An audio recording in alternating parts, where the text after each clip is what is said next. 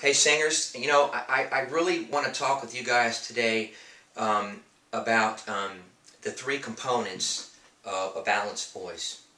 The three components of a balanced voice in my 25 years of commercial singing and having co-authored Singing Success are this. Proper diaphragmatic breathing, breathing from your diaphragm itself, not just up here in your chest cavity. When you breathe from your diaphragm, you literally just about double your air capacity. So good diaphragmatic breathing, stable larynx, keeping your larynx in a good place. If your larynx is hiking up here, you're in deep trouble. You're going to pull chest into your brakes, and you're going to either do a lot of damage to your vocal cords, or you're going to flip into falsetto, and either way you're screwed. So good diaphragmatic breathing, a proper laryngeal position. And then number three is pout, or compression, lateral tension with your arytenoids.